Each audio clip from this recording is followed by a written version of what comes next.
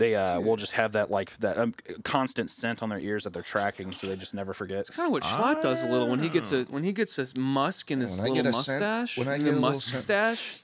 Let me smell my. When he gets a scent of that beef bulgogi. Oh, dude. And it stays with you. It stays stored with you. for later. Sometimes it's funny because bulgogi. his mutton chops actually detach from his face and then they become elongated, larger, and then they start dragging What on the ground. what was the thought process for the facial hair?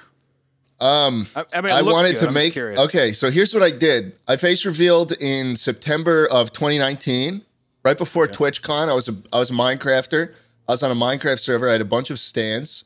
The day I face revealed was the worst day of my life because everybody on Twitter changed their profile picture to the same image of me. So submissive and breedable. I'm just like, so fuckable. And so what I did is I took it upon myself to make myself as ugly as possible. So not only did I grow out my facial hair to the most disgusting, like why do you do this? But I also got fat too.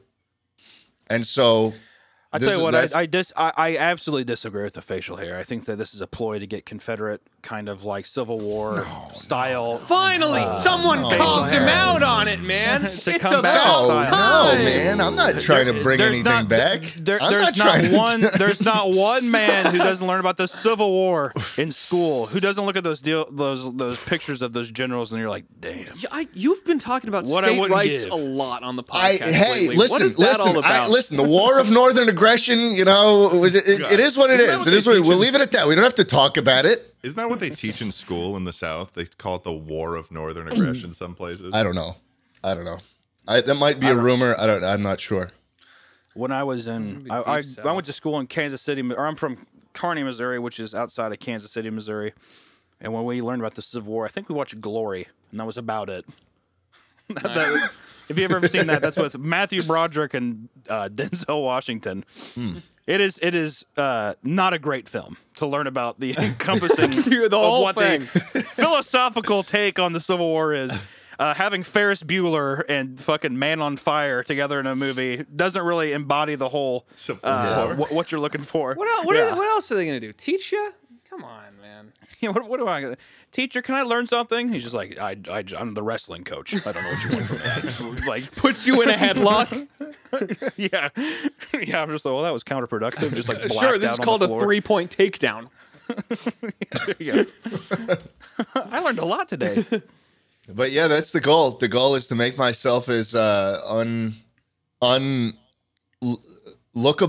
Like, you just don't want to look at me anymore. I'm just like a sad wreck at this point. You're smart about this, Schlatt, because you're saying this. You know that's going to get people riled up to look at you more. You're also doing what fine art does, where it's counterculture. It's against the grain. Of course. You're basically a walking Gucci symbol at this point, I would imagine. Oh, I appreciate that. No, it is definitely me pulling strings behind the scenes, knowing that this is exactly, it's working out the exact way I want it to. Hey. In reality, I just got really lazy one day. I stopped shaving, and I can't grow facial hair here, so it just became mutton chops. Someone's got to start the war. Mutton chops need to make a comeback. They don't start themselves.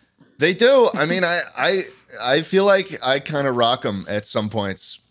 Maybe when I'm not fucking fat and disgusting, but...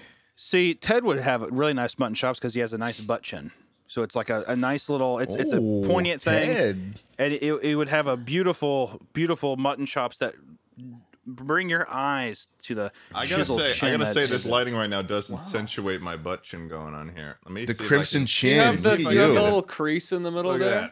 How's that? Okay, you're gonna have to blur that, dude. That's getting a little raunchy. Damn, that's the meat canyon right there. Wow, that's the meat canyon. Oh crap! What is that supposed to be? God damn, dude. Ideally, I want my. That's the chussy. Lord. The chussy. There it is. The chussy. There it is. Ideally, I want it to connect. I want to have the mutton chops connect, but it just doesn't. It doesn't. So I don't know. Does your mustache grow long in the front too? Like, does it grow long like over your lips and stuff? Yeah. I was gonna say I've seen some dudes with those mutton chops and like their whole mustache like almost covers their mouth, and it's like I don't know about that. it's fucking brutal. You can only have that though when you're like past 55 years old. That's the only time it's acceptable. Yeah. And then you're like, oh, so you have a Harley, and they're like, oh yeah.